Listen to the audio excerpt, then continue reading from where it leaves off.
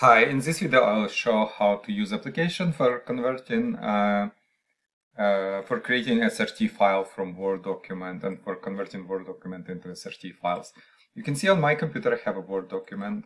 I don't have Word installed, and Word or Office is not required to be installed for using this application. And you can see I have a table in my Word document, and it has following column. It has a start time, end time, and text. And I'll be converting this table into SRT, this Word document into SRT. So in order to do this, I'll download application from my website. To find application, I'll click on search and type SRT, create SRT file, and Word to SRT. I will leave this link into description, so you can just click it.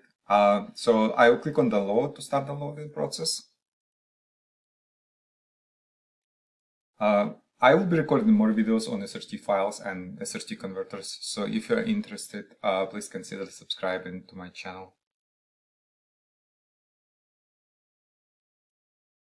Yeah, we are waiting for archive to be downloaded from Google Cloud.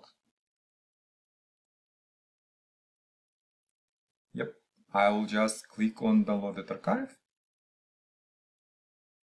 Double click on MSI inside the archive and click on more info here. I'm getting the screen from Windows because I'm not a registered publisher with Microsoft. You can see publisher unknown. So let's just click run anyway to start installation. Click on next install. Click on yes and click finish on final screen. And you can see application has been installed to my computer. I have a new shortcut on my desktop. Now I can close this and double click on shortcut to launch app. Now, if you want to have an example of doc file I showed you before, and like, for example, change it and add your text in there and your data in there, you can do it by downloading, but click on the download input file example link, and it will download a file on your computer. So let's go and select our file. This is my file, document, subtitles, click open, next. And on second step, I have to select map columns from my Word file to SRT columns. So this is SRT columns on the left, my Word file columns on the right. So start time is start time. For example, if your column is named differently, for example, like just beginning time or like just S time, it doesn't matter, but it will show here. And I will have to match start time, end time, text, right? Click on next. And the final step, I just click run to create a SRT file.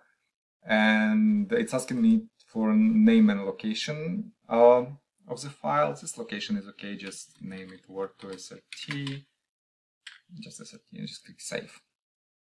And you can see file has been saved. Let's go and open file. I have a SRT viewer. It's a free app. I will leave a link on this app too. It's allowing me to show what is inside of SRT file as a table and search stuff into SRT file. Also, I can export the SRT file into different format as well. As you can see, everything created into SRT. And to prove it that this is SRT, I can right click on SRT file and open it in Notepad just to show you what is inside. And you can see it's indeed a SRT file with numbers and with this arrow and time and everything like that. So yeah, basically that's it. If you have any questions, please leave them in comments below. Thank you.